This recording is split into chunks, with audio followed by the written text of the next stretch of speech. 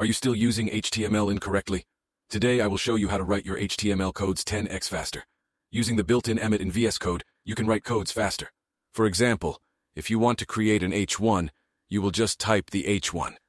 You don't need to type the opening tag and closing tag when creating an HTML tag. Aside from that, if you want to create a paragraph with a class name of text, we will just type letter P and dot for the class and text for the class name.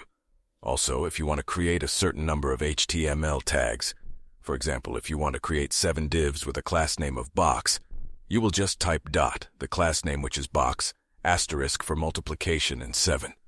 Now you created 7 divs with a class name of each box. This is just the beginning. Follow for more tutorials about web development.